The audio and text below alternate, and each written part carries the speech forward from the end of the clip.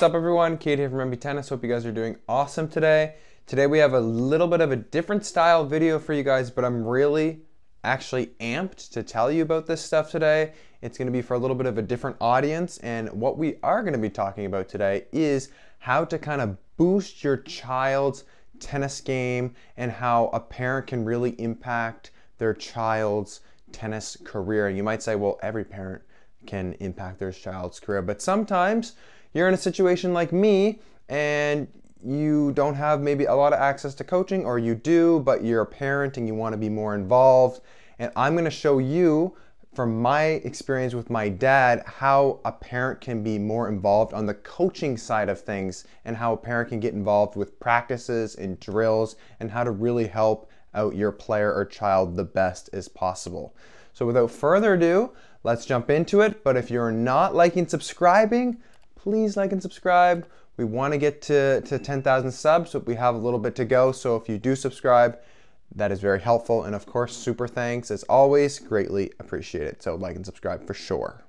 All right, so before we kind of get into the 5 things I want to kind of nail down with you guys today, I'm going to give you a little bit of a background about why I'm telling you about my experience. So for me, obviously come from a very small town here in Canada, not a lot of indoor facilities and stuff, so had to be very creative, and my dad and I really had to find some solutions for me to get to that next level. And a lot of it came down just me and him being creative. So if you are a parent, you might have to listen to these 5 things that I'll talk about, or even if you're just a coach, to make your player or child better. So one thing that was super helpful with my dad is he played professional sport. I don't know if some of you guys know, we have talked about it in past videos, but my dad played professional hockey in the East Coast Hockey League. So it was very helpful having that professional mindset kind of drilled into my head at a very young age.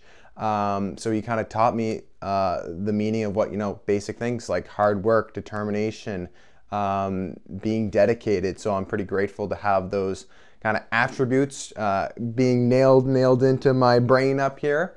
But yeah, I mean, if you are a parent or a coach or somebody that wants your kid to kind of get to the next level, but you want to be more involved here, you're in the right spot, because we're going to nail down 5 big things right now that you can help your player with.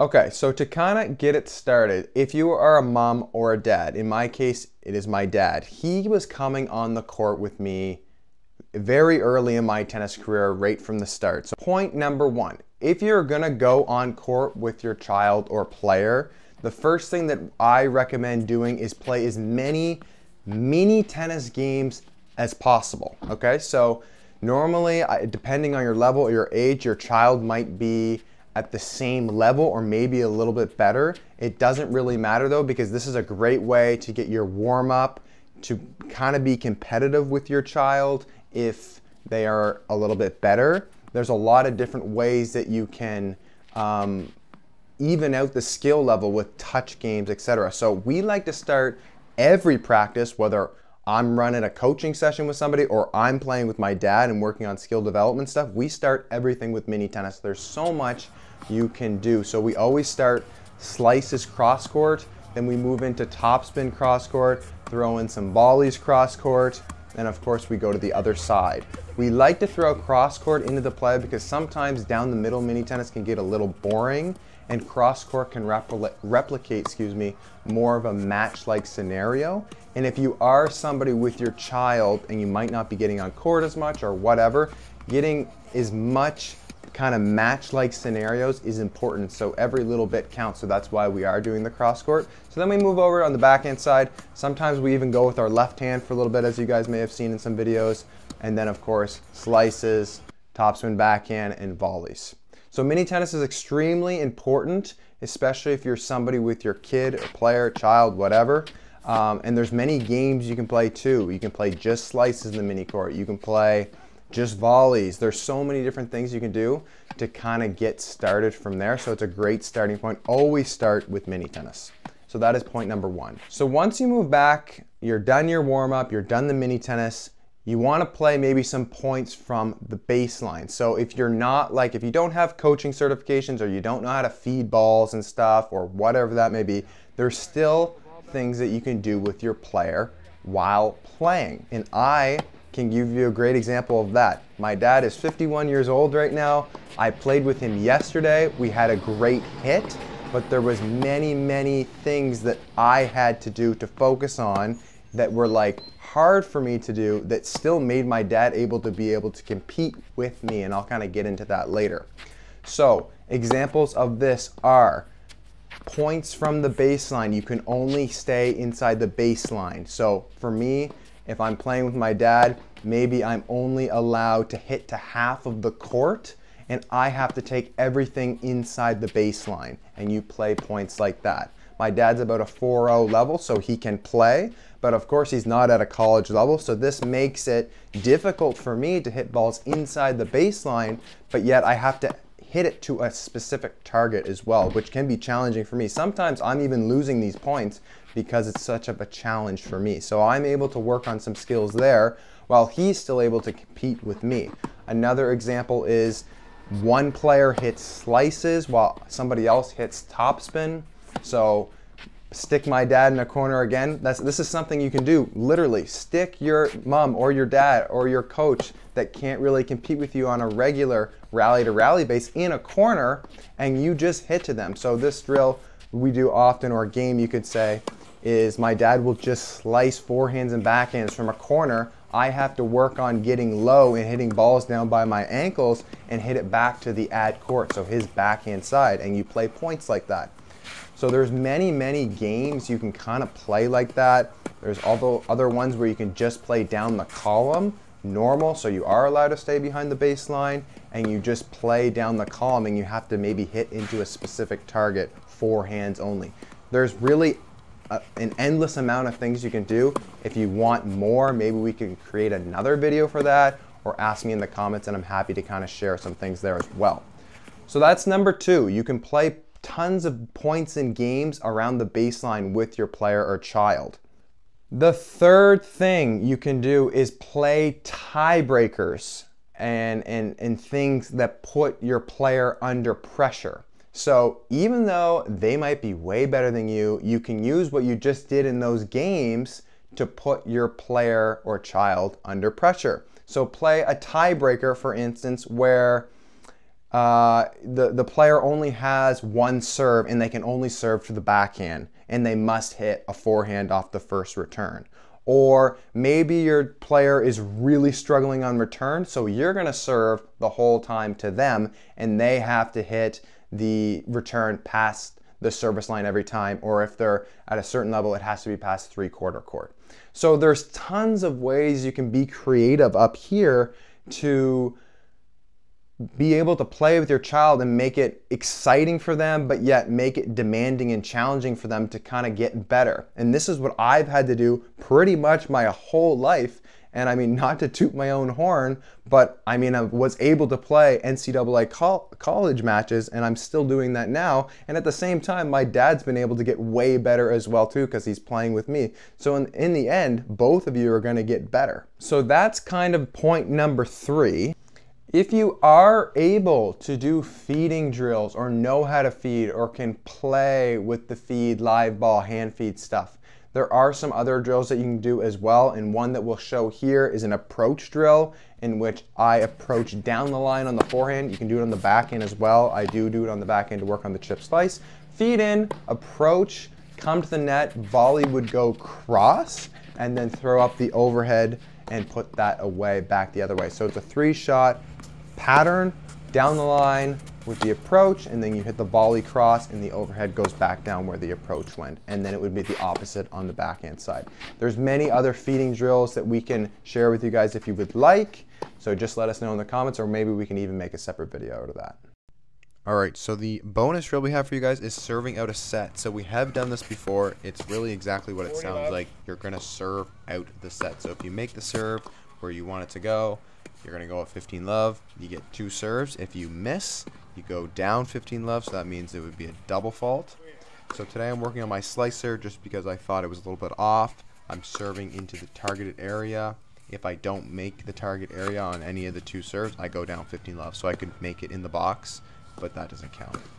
So working on down the T slice on the ad and out wide on the deuce. And as I did well and progressed, we were able to move the targets into smaller areas. So I got up 3 love. And then as you can see, my dad is now moving the target smaller to make it more hard on myself.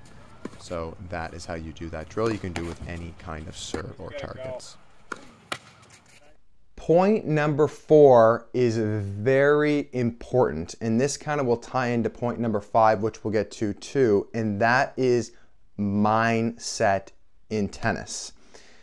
As we all know, tennis is a big mental game, okay? So it can be very demanding, especially for younger players, and oftentimes this is where parents lack very heavily, in my opinion, especially if the parent didn't play sports growing up or doesn't know what it means when you lose in 3 sets and have a match point, or you're tired and you don't want to go to the court. There's a lot of things that come into play with that, and that's why having my dad playing professional sport was very helpful for me to be able, for him to be able to understand what I'm feeling, but also to guide me on what I need to be doing, or pushing through certain moments, or backing off. It really depends on the situation. But mindset. So the one tip I would really give about mindset, and I know parents are, it sucks. It's hard when your kid can't get it over the net, or they're double faulting 40 times in an under 12 3-4 match, or they didn't make nationals, or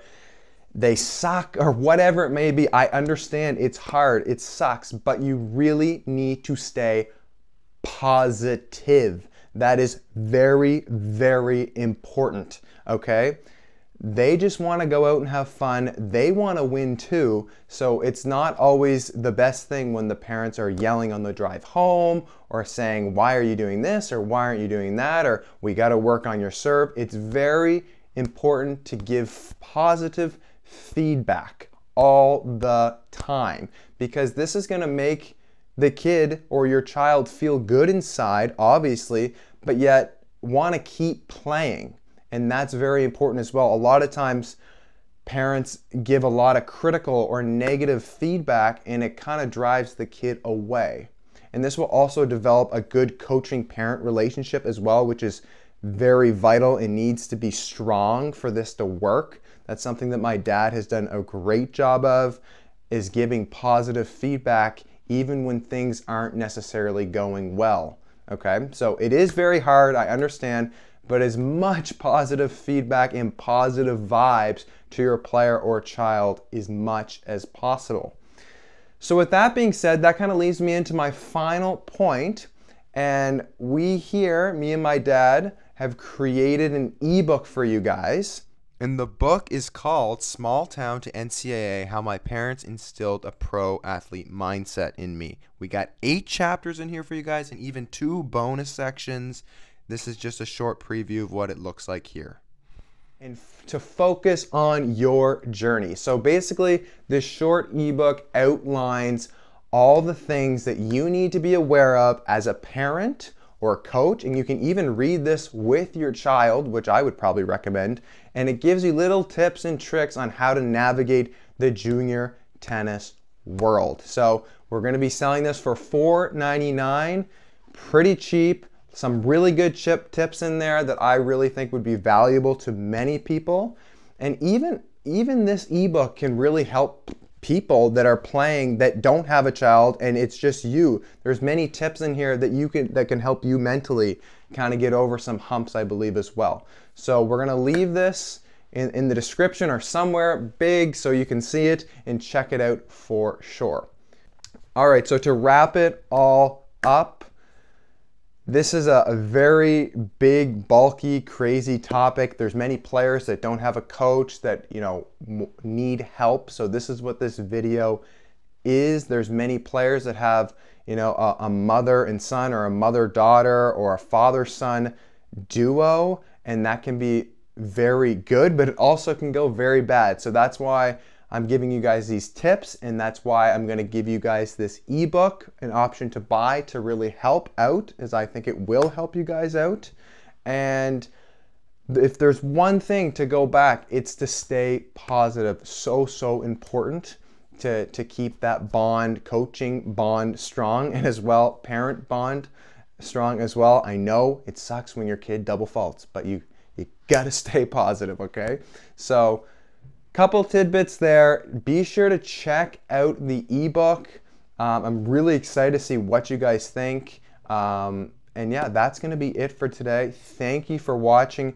A little bit of a different style video, but I really think it's valuable to some people out there. So thank you for stopping by. Take care, and we'll catch you guys on the next video.